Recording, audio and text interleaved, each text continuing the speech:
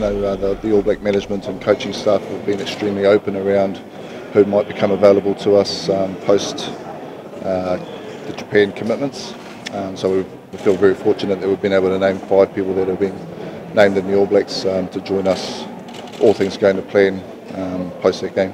Yeah, it's a good feeling. It's been a pretty frustrating year for myself being injured, but to be named in the side, it was all worth it, and it's always a proud moment, not just for me, but for my family as well.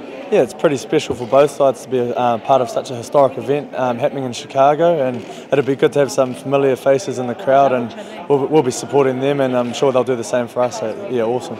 I'm pretty excited to see how Jonah Lowe's going to go. I spent a bit of time with him at the Hurricanes, and I think he's an awesome player, so it's going to be cool. Hopefully he gets his opportunity, and I'm sure he'll take them with both hands. He's a good player. Yeah, it's some beautiful countries that we get to visit, so we're very, very grateful for this opportunity. It's sort of the unknown going to Brazil. I don't sort of know what it's like over there, but I'm sure it's going to be quite a humid climate, but also a good brand of footy. I'm sure they'll be excited, and some of their fans, I'm sure, will just love seeing what the New Zealand teams have to offer, and yeah, it's going to be a great occasion. Yeah, great that we can take Māori All Blacks to new territory.